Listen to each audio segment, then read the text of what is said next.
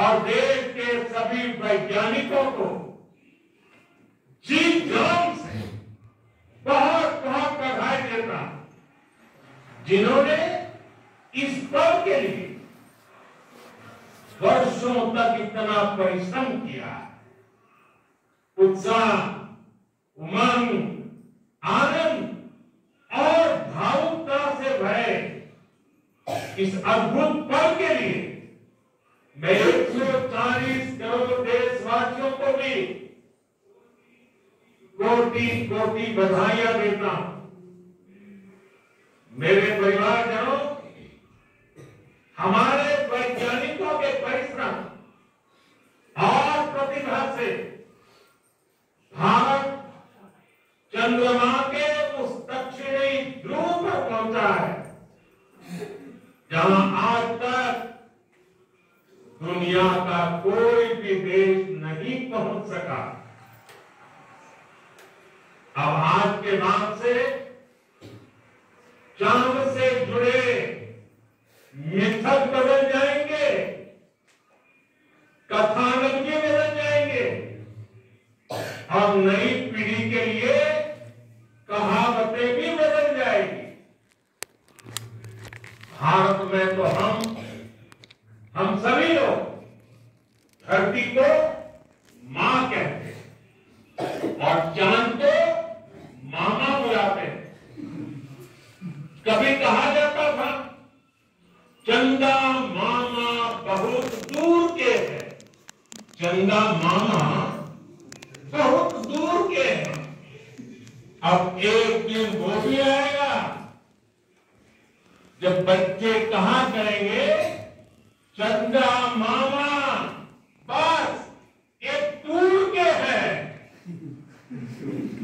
Friends, on this joyous occasion, I would like to address all the people of the world, the people of every country and region. India's successful moon mission is not just India's alone. This is a year in which the world is witnessing India's G20 presidency. Our approach of one earth, one family, one future is resonating across the globe. This human-centric approach that we present and that we represent has been welcome universally. Our moon mission is also based on the same human-centric approach. Therefore, this success belongs to all of humanity, and it will help moon missions by other countries in the future. I am confident that all countries in the world, including those from the global south, are capable of achieving such feats. We can all aspire for the moon and beyond. मेरे परिवारजनों, चंद्रयान महाअभियान के उपलब्धि भारत की उड़ान को चंद्रमा की कक्षाओं से आगे जाएगी।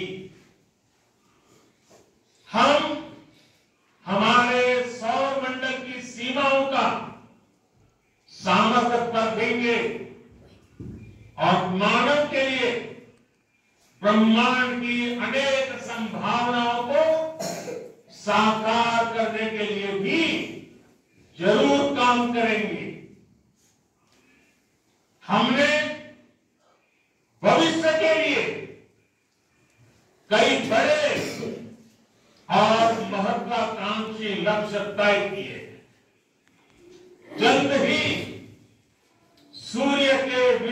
अध्ययन के लिए ISRO Aditya L1 mission launch करने जा रहा है। इसके बाद शुक्र भी इसरो के लक्ष्यों में से एक है। गगनयान के जरिए देश अपने पहले ह्यूमन स्पेस फ्लाइट मिशन के लिए भी पूरी तैयारी के साथ जुटा है। भारत बार बार ये साबित कर रहा है कि sky is not the limit. साथियों, साइंस और टेक्नोलॉजी देश के उज्जवल भविष्य का आधार है। इसलिए आज के इस दिन को देश हमेशा हमेशा के लिए याद रखेगा। यह दिन हम सभी को एक उज्जवल भविष्य की ओर बढ़ने के लिए प्रेरित करेगा। ये दिन हमें अपने संकल्पों की सिद्धि का रास्ता दिखाएगा। ये दिन इस बात का प्रतीक है कि हार से सबक लेकर जीत कैसे हासिल की जाती है। एक बार फिर देश के सभी वैज्ञानिकों को बहुत बहुत बधाई और भविष्य के मिशन के लिए